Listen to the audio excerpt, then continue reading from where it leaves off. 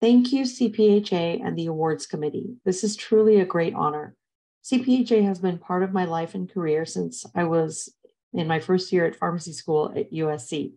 And I've always felt a strong connection to this association for many reasons. Its mission, its objectives, its commitment to the advancement of our profession, and mostly its members. I love being part of this association because of who we are and what we do. What we do is important work. It's important for us to share what we learn, mentor the next generation of pharmacy professionals, advocate for our patients, our profession, and our peers so we can all continue to do impactful work. I'm always so proud to be part of the extraordinary efforts of this association. And thank you for giving me the opportunities to participate on many levels of service in this association. None of us achieve anything alone.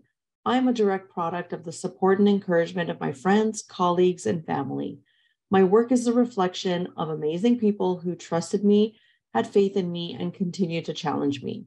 This is what makes me grow and makes me want to pay it forward to the next generation of pharmacy professionals. I want to personally thank some key people who have made a great impact on my life and career. First, Dr. Jeff Goad, thank you for nominating me and for your continued unremitting encouragement, support, friendship, and reality checks across the last 2 decades. You have set a tremendous example for me and for countless others.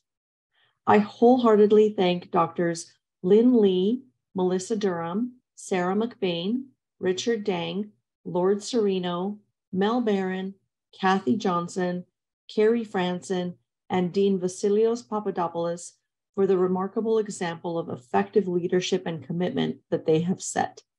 And of course, the thousands of students and residents who continue to inspire me every day. I express my immeasurable gratitude to my family, my parents, my sisters, my close friends, basically my village, because without their support, I couldn't do the work I do. And of course, I'm grateful to my husband, Artin, who has always shared my commitment to this profession and has shown unrelenting support every step of the way.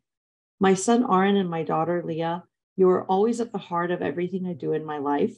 I hope that I have set a good example for you to find your purpose, commit to the greater good, and lead with passion, patience, and sincerity.